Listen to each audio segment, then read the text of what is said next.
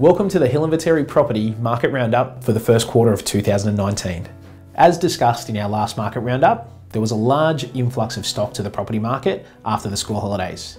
The good news is it has been selling, and the number of properties for sale in the Sutherland Shire is now down approximately 10%.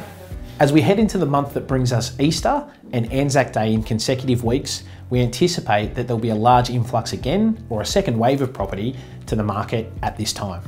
We're starting to see smart investors return to the market, with properties now available at about 15% less than in 2017. We're seeing some great returns on offer for investors, and we presently have a 3-bedroom apartment for sale in Sutherland that is leased for $560 per week and available at about $600,000, which gives you a gross return of about 4.9%. First home buyers who were priced out of the market are now returning to see apartments that can be purchased in the 500s range in the 2232 area, and there are even entry-level houses available in the 600s range in the 2233 postcode. Whilst auction volumes are significantly lower than 12 months ago, we have seen a recent spike in clearance rates in the Sutherland Shire in about the 50% range.